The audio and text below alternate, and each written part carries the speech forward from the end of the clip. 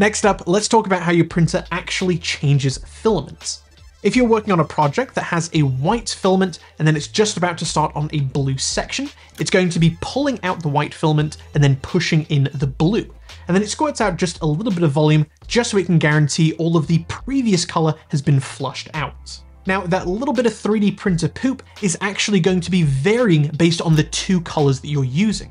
If you're starting out with a darker color and the second color is much lighter, then it means it's going to be purging significantly more. But if you're starting out with a lighter color and the second color is much darker, then it doesn't need to purge as much material. And what we can do is actually adjust the ratio between those two colors, which will save us a huge amount of filament and a lot of cash. In Bamboo Studio, the ratio of those filaments that are being swapped out is called the flushing volume.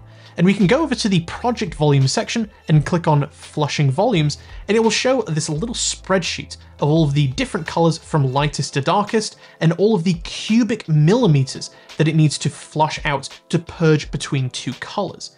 And as a default, this multiplier is going to be set to 1. But what you can do is actually lower this as far as you want, and it will adjust how much bleeding that you have. And what I found is that if I lower it all the way down to 0.5, and then recalculate that number and click OK, it saves me a huge amount of material and it really doesn't look any different.